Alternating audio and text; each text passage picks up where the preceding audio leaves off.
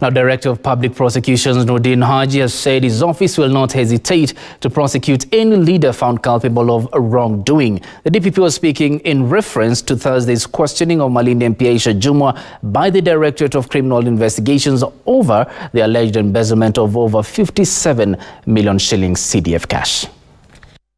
A day after embattled Malindi MP Aisha Jumwa was questioned by the Directorate of Criminal Investigations of allegedly embezzling 57 million of public funds, the Director of Public Prosecutions Noordin Haji has warned that no leader will be spared by his office if found on the wrong side of the law.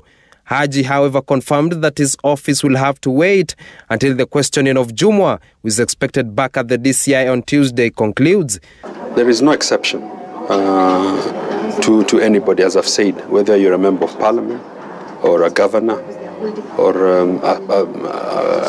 mwananchi on the street. We are all equal, and the Constitution envisages that.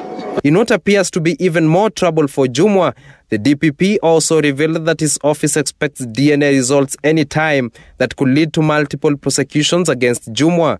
This follows the death of one person who was shot dead after Jumwa stormed a meeting of ODM agents at a house belonging to newly elected Ganda MCA Ruben Katana in Malindi, Kilifi County.